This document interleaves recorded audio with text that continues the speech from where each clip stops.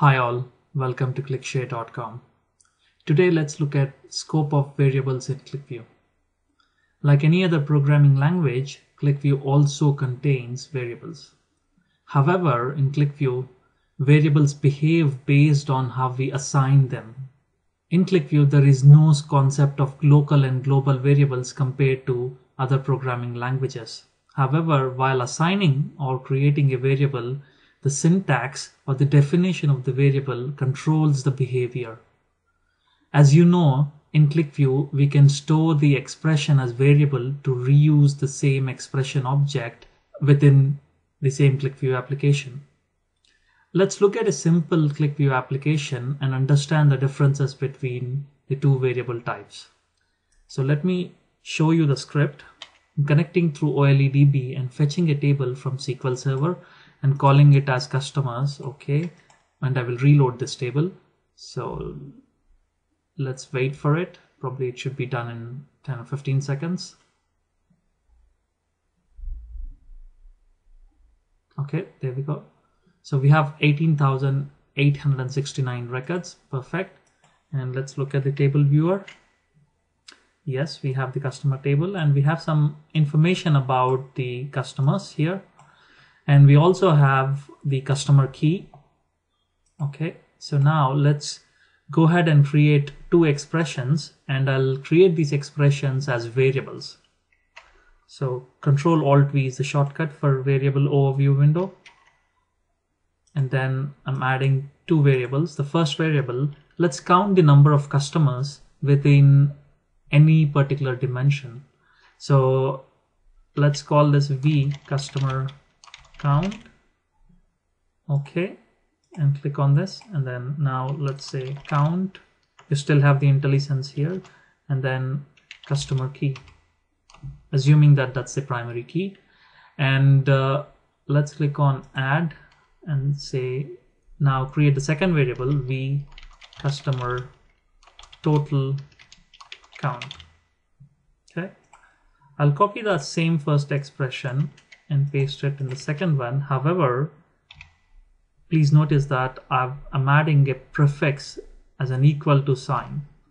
Okay, so we will see the difference in a short while from now. Okay, now the first variable has count of customer key. The second variable has the same expression but with an equal to sign at the beginning. Now let's click on OK, and let's go back to variable overview window to see if we have both the variables, just to double check. Okay, that's good. And now let's create a simple object. Let's probably create a simple straight table. So I'll create chart and select straight table. If you don't select, default will be the bar chart. And then let's select the dimension as what will be interesting here, occupation. Yeah. So we wanted to see how many customers fall under different occupations. So click on next. And now let's use the variable. So V customer count, although remember you have to use $ expansion. Okay, I'll create the $ expansion and click on add again. Now let's say V customer total count, $ expansion again. I'll name these variables as customer count, total customers, and click on finish. Now if you see left hand side column, we have occupation as our dimension and we have two expressions. One is customer count and then the total customers. So the customer count is actually counting and splitting the data based on the dimension value. However, if you see total customers, it's just counting everything.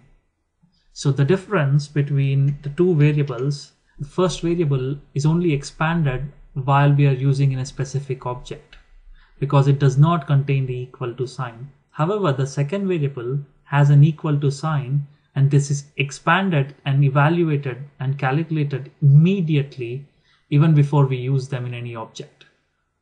So let's click on OK, And just so that you fully understand, I'll create two text boxes, and I'll call one of them as V customer count. And you should see the definition of the expression, which is great. And I'll create the second list. I'll create the second text box, sorry. And I'll call this V customer total count. And here you will see the number.